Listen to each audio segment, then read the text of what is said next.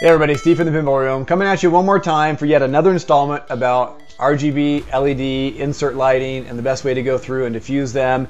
We're going to experiment around with a couple more, with one specific solution today that the last videos I think were great. I feel like I made really good progress. I feel like I came up with a solution that was working good, and I like the results of it.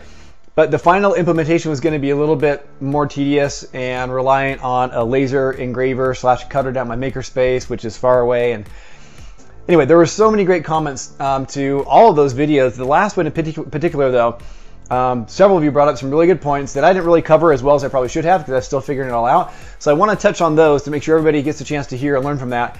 And then I'm going to go through and play around with another idea that was presented by Paul Stevenson that's similar to kind of where I ended up, but it involves a 3D printer as opposed to like the laser cutter down in my makerspace. And so I'm more excited about being able to have a solution that I can kind of do all in the comfort of my home versus having to drive down to makerspace and back and forth. And anyway, so let's just get right into that, all right? So in the last couple of videos, where I had ended up was going through and using a piece of 1/8 inch thick opaque acrylic plastic. I had a sheet of it. I was going to go through and cut it out, and with the laser engraver, I was going to make an Illustrator file and have it to where I could go down to my makerspace and cut out a shape that basically would match like the insert that I want to be lighting, with maybe like a little like tab.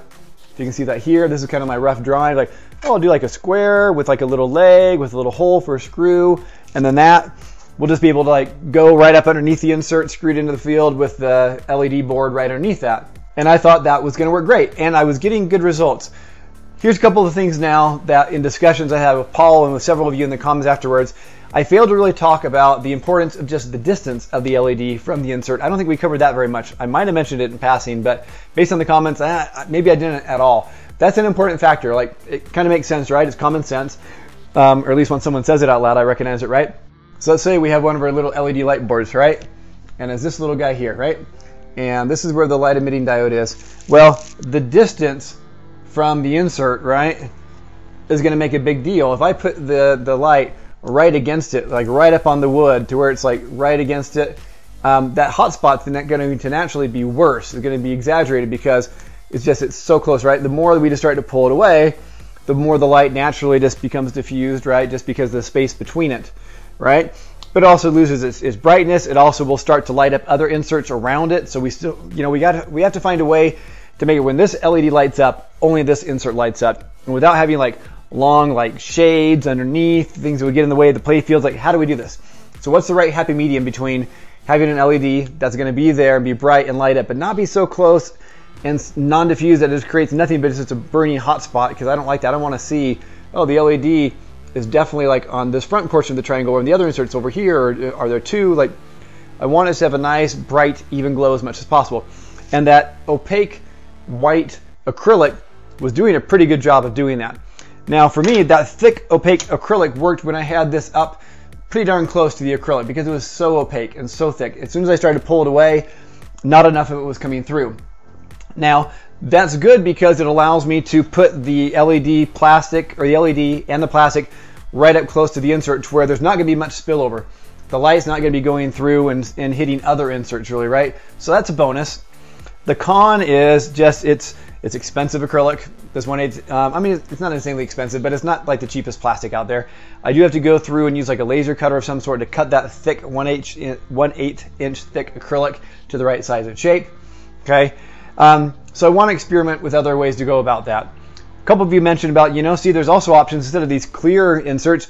Why don't you use some of the white opaque inserts? And I went through and I bought a bunch of those. I finally found a decent number of them back in stock on Pinball Life. Couldn't find every size and shape, but I found a good number. So I got circles, I got diamonds, I got these arrows like from Ghostbusters. So I got a bunch of them,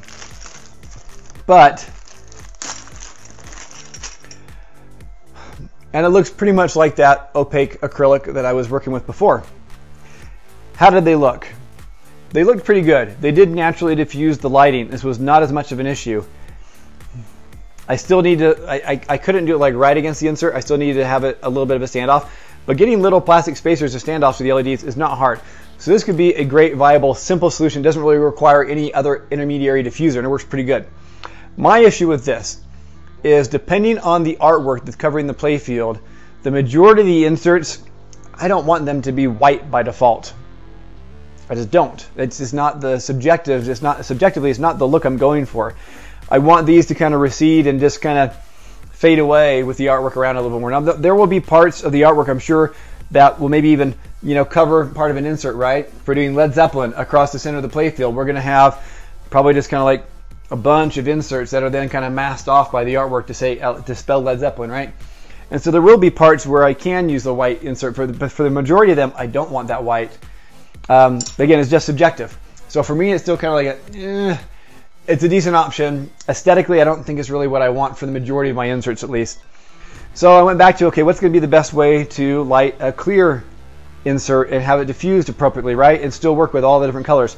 So this is where Paul Stevenson's idea came in, which is what I want to try today. He sent me a file, well, he sent me an email with lots of examples of what he did. Then he sent me an STL file that he used on his 3D printer for this little doohickey. Okay, so what this is a simple little item that has legs and has an area that's going to be the lens that the light will go through. It's really thin. He did this at like 0.2 millimeters. It's very, very thin and flimsy. If I hold it up to a bright light, I can, like to my ceiling lights, I can see the light coming through it just barely, right? And that's far away. So what he said he did is he took his light boards, and he's got some custom LED boards that I think that he's made on his own or bought somewhere else. I think he's made them. And basically it just kind of sits in here like this and gets held. So the screw goes in here, and then this part gets held in between these little legs.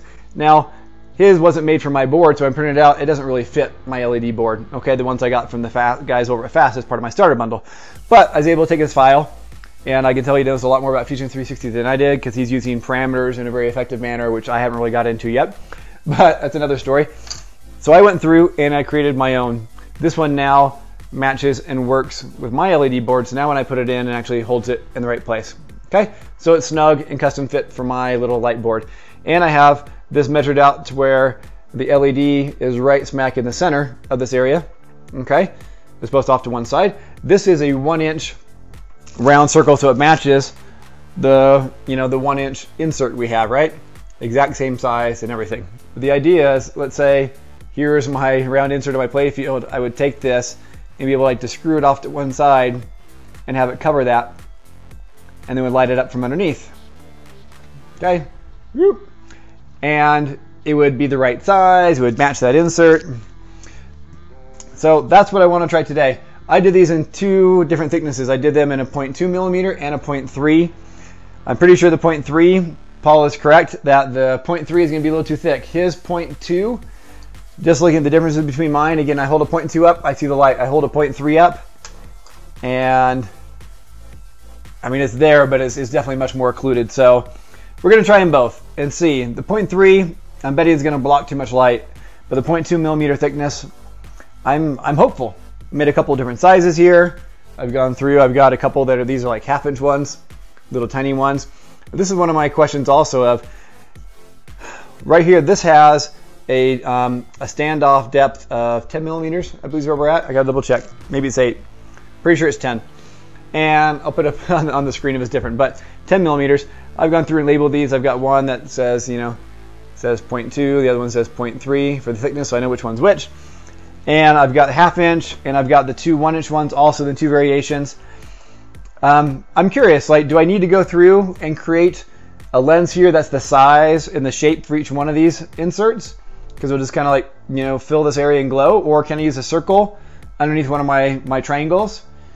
Ideally, I'd want to just a single size and shape underneath for all of them, just for simplicity, right? And for just kind of printing out a bunch of these. But I might need to go through and print out one that is a circle, another one's a square, another one's a rectangle to make sure I really get the glow the way that I want. So we're gonna have to test that a little bit also. All right, so without further ado, let's get into it. We're gonna play around at this distance, okay, about the 10 millimeters, and with this size or with this thickness of a lens, and let's hook it up and let's see what we get. So I've got some of my LEDs here. I'm putting a little screw in here just kind of help hold the board in place, and we'll test what we get. I've got my laptop set up over here, connected to my, going in, making sure I'm wiring these correctly so I'm not burning more out. Okay, We've got a couple of these here. 2 we'll be able to test. I've got them wired. My laptop, my Mac laptop here, one of my dev computers, is connected down into my Nano where I have in the back of my cabinet still. I've got that cool term app set up. If you remember that from the other video, it's a free terminal emulator, but it allows us to connect to the different ports that the Nano manages. And one of them is for the RGB channels for the LEDs. And we get inside there. Once we know we're connected, that's all covered in the other video. I can start doing controls to go through and change the color of all of my LEDs. Like if we want to start out simple and we'll go red, FF0000. Bingo, apparently I had a little bit of a shorter delay there. But now we've got these ones coming out red, and you see both these circles glowing. I'm going to turn off some light so we get some better lighting and get the camera in closer. All right, so which one's which here? I wrote on it, but now it's so dark I can't read my writing. All right, so this one I'm shaking has a 0.3 millimeter thickness of a lens. This one has 0.2. Just here in the camera, I don't know if you can see much of a difference. Looking at it here in real life, it's subtle. It's subtle. I do see a little bit more from the 0.2. It's a subtle difference. All right. So I've got just a single LED in my chain here lit up, and we're going to start first without any sort of lens over it, okay? And we'll see how that looks, just raw. We'll start first right on the wood, right below it, and then we'll do it with this spacer, see how much that different distance helps. And then we'll go through third, and we'll actually put it with this lens around it, and we'll see how that changes things, all right? So first, just the raw LED up close. All right. Raw LED right at the height distance of the wood. Very clear hot spot. You can see it moving around. Okay. Now let's say just the LED at the distance of that standoff. Okay. Still pretty clear hot spot right there. All right. All right. Now with the lens in between it, let's see how this looks.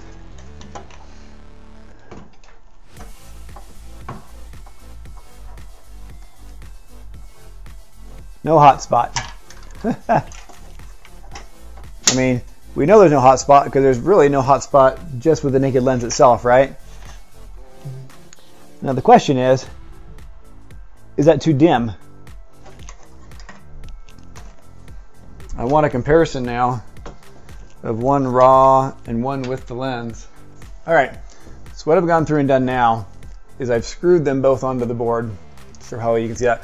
One has a lens diffuser, and the other one is just straight the LED. There's nothing in between it. So we're gonna be able to see a very clear hot spot compared to with the lens. All right. Okay, I'm looking at it here, and yeah, you see the hot spot in this one. With it being in the center of that round one, I mean, it's not too horrible, but as far as just general brightness compared to the other one, it seems pretty close to me. Let's try some other colors. Let's try the blue we like. 0, 0, 1, AFF, comma, 0, 6, 0, 0, 1, AFF. There we go. Now they're both blue, both pretty bright. This one with the diffuser, the lens diffuser, is definitely glowing and fusing better than I thought it would. So here you see that hot spot moving around, depending on exactly where that LED is, right? As I kind of swing it around, you can see the hot spot moving and light diffracting differently. Where the other one, there's no change. It just looks good no matter what. Actually, so I'm definitely liking with the diffuser better than just raw. So now what I want to check out is, let's see if we can see a difference between the 0.3 and the 0.2. How are we looking here? So 0.3 on the left, 0.2 on the right.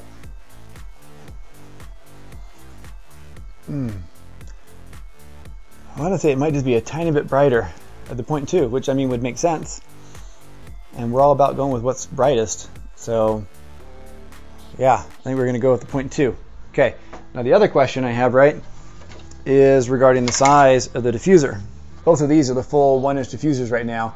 I'm gonna try it for one of these smaller guys on still the large insert and just see, do we see a clear edge? That's what I'm anticipating, that we're gonna kind of, we'll see some sort of a natural fall off or something like where it glows and where it doesn't, but let's just take a look. Okay, so what I've got set up now, see if you can see this, is over the 1-inch hole, I've just got this 1/2 inch diffuser. Okay, so my guess is that this is not going to look like a hot spot, but we're still going to very noticeably see the edge of that, and it will not look as good as the other one that has a full diffuser. But let's not guess, let's test it and see. Oh yeah, it almost kind of looks like a miniature hot spot, huh? Like, it's not hot, but you definitely can see where the edge of the diffuser is versus like this one that is just fully lit. Okay, so definitely need to have a diffuser that is about as large as the insert. These small guys will be good in tight spaces for the small inserts that they fit, but otherwise, nope. So again, you can see I've got this kind of covering like the primary area, which is where I think, you know, we kind of expect it to be. And let's see how easily we can kind of see the diffused edge here. Try green this time. Oh yeah, no, that's way too obvious. All right, it's way too obvious. You can totally see the unlit spot versus the lit area. This diffuser kind of makes it look curved in here instead of round, but still, yeah, that's not what we want, is it? So we need a diffuser that is the full shape. Now the big test is going to be printing one for this guy here, like in Ghostbusters, has these long legs. If I print one that's a whole thing, I'm still going to have my LED kind of shine like in the center. Is it really going to like carry through the plastic? It won't be a sharp line like this of no illumination, but are we going to see a strong, is there going to be a big difference between how bright it is over here versus how bright is the edge of the legs? Will I need to have multiple LEDs to really get the even lighting? Will I need to have, you know, like 3? Do I need to have 2 down here for this size? That's going to be the question we're going to look at. Obviously we want to have it look good, but I don't want to have to do like an insane number of LEDs, because that's just that many more LEDs to be trying to wire and to program. And I mean, expenses out the door at this point, right? It's a homebrew. We're what, like around $4,800 invested so far into this. So what's another 50 bucks on some extra LEDs? Now mostly it's more just about the how we have to chain them. There's a certain number per chain to make sure we get adequate power along the way. Anyway, just adds a little bit more. The more LEDs we have, just a little bit more work, but yeah, we'll do what we need to do. All right, so the next part, I'm going to go through and hurry and print out a diffuser in the shape of this Ghostbuster arrow. I think it's going to be one of the most telling ones, and yeah, we'll see how that lights up. All right, here we are. We're back, and here is the diffuser for that funky looking arrow. Right now I've got the base just coming out the bottom. The only tricky thing with all this is going to be like if I go through and put inserts in the game, then realize I need to have the light come from like the side or a different angle, then I'll have to make ones with, you know, with the rays coming off from the specific side. So that will be fun. All right, and get this one screwed down here in place over the other one. Now I'll go through and test it and see how well it diffuses. Nice bright blue. All right, moment of truth. We're going to lift it up. So actually, I'll show you. So that's how it's looking from behind. All right, it's glowing. Right now I already can tell it seems kind of dark on those back feet. We'll see, it's probably gonna need multiple LEDs. So everybody says, yeah, it does. It is kind of, my arm out of the way. It is kind of carrying that light all the way through. Not bad. Oh, I need the insert, haha. But even right there without the insert, just the diffuser, you can see it's too dark on these feet. I tried to kind of center, bring it back a little bit, and it's just not, yeah, it's there, but the feet, like I can, yeah. I think this setup, we're gonna need something where we can have 3 LEDs. I'll move this one further forward a little bit, and then 2 for the feet. But I mean, it's honestly a little bit better than what I thought it was gonna be. So not bad for a try. But yeah, let's try an even brighter one. The nice thing is we're not seeing that harsh line, right? Like look at the one below. Let's turn on the one below. Right? Like at least we're not seeing that. Again, I need the insert. Keep taking them out because they keep falling out, but there we go. Still definitely looking better than that, right? So we don't see that immediate harsh fall off at the edge of the diffuser. It's just kind of fading off. Actually works pretty decent for that whole front half. It's not bleeding through in these feet enough. But I think that's pretty much kind of proving the principle though, right? We need a whole piece diffuser, either the shape of the insert or can kind of cover that whole area. And for these really funky ones where the fall is just a little too great, we might need multiple LEDs. Again, no surprise. I already knew I was probably going to need to have multiple LEDs if I use this type of insert. Now for me, I'm going to be using these, this arrow, the diamonds, the squares, the triangles. I will be using some of these. So I'm also going to go through and I think do a quick test with this shape. I should have printed one of those off already. I tried the hardest one. I'm going to try one of these shapes with just a single LED, see how it goes. I wonder if it's going to work well with one or if I'm going to need like two. Yeah, I'm hoping I can get this one to look really good with just one LED, but we'll see. All right, that'll be the next test. All right, so here we are. We've got one now in the shape of the arrow. We're gonna screw it down and give it a try.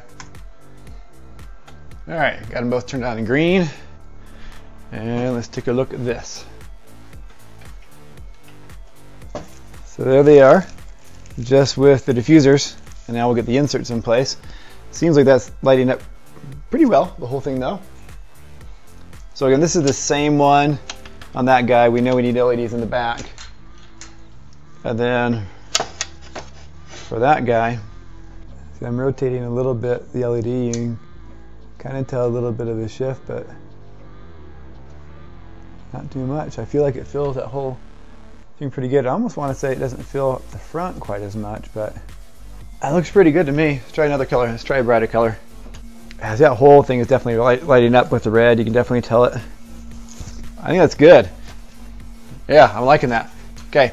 All right, so this is all looking pretty good, pretty promising. But it wouldn't be complete, this test. We didn't go back through and compare it again against the actual opaque acrylic that I did before that I really liked the look of. So let's go through and compare these 3D printed white diffusers with the white acrylic that's 1/8 inch thick, and let's compare and see which one looks better in the end, because this is good and convenient, but maybe we get a better result from this. I haven't compared the two, so let's take a look. So I've got one using the diffuser, the other one's using the bracket, but it's turned around, so it's completely bare to the wood right now. We're going to slide this in between. That way they're the same height, okay? They're both 10 millimeters above. Now this is thicker, so technically it's closer, but that's as scientific as we're going to get for right now. A 10 millimeter standoff against 1/8 inch opaque acrylic, or a 0.2 millimeter forced opacity white PLA printed diffuser. All right, so there we go. We can see the hot spot pretty clearly there, right? No diffuser, hot spot, clear hot spot. Whoop, diffuser in place. All right, that's as even of a shadow as I can cast here from the lights, but again, for me, it looks, I mean, they look pretty much identical in how they're diffusing, which is good, which means I don't have to use the expensive acrylic.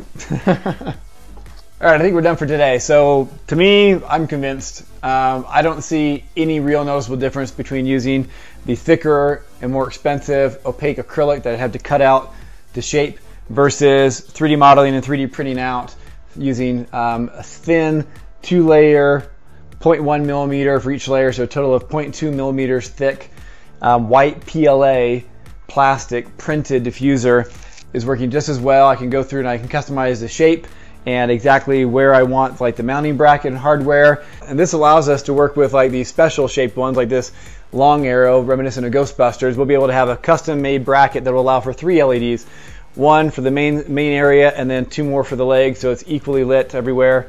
That'll be easy to go through and do in Fusion 360. And yeah, so that's what I think I'm going to end up doing. I'm going to go through, no, definitely I'm going to go through and I will create brackets that work I'm using, again, the RGB LEDs that come with the starter kit bundle from Fast. So if you buy that kit, like I know many of you have, I will make sure that the STL files I put up on my public drive for each one of these shapes that I'm doing, I'll put them up there. You guys can download them, print them out. You can take them into Fusion. You can adjust them. It's not, I mean, if you're familiar with Fusion, it will not be hard for you to adjust the little legs I have that support and hold this little circuit board to be a little bit wider or skinnier based on the circuit board you're using. So even if you're not using the Fast RGB LEDs, either with a little help from a friend if you don't use Fusion or these ones, anyway, you should be able to adapt them fairly easily and make them work. Anyway, so yeah, I got to go through and print out the custom shapes for each of the inserts I'm going to be doing. So I'll be doing that over the next few days. And by the time I get this video up, they should be up on my public drive. If not, I'll put something in the video right here, but I think they should all be up on the drive. Anyway, available for you all to go through and download and use your own projects too, okay? So yeah, I'm really pleased. This is gonna allow me to go through and kind of print on demand the diffusers I need and the shapes I need and the quantity I need. Yeah, and I think we're getting really, really good results, as good as anything else I've been able to find. So there you go. Thanks for watching, everybody. If you haven't started your own pinball project, get on it. I know many of you have. It's been really exciting to see how many people have jumped on. They've been buying the Fast Starter Bundle. Still hoping to get a couple of those new boards myself so I can play around with them and do a review and kind of tell you a little bit more about why they're so awesome, but really excited for the new boards they have coming out as well. And anyway, yeah, great comments from everybody. Thank you so much. Excited to see how we go in the future. There's more and more people jumping on. So yeah, knock yourselves out. Have a lot of fun making pinball, guys. We'll talk to you later. Bye-bye.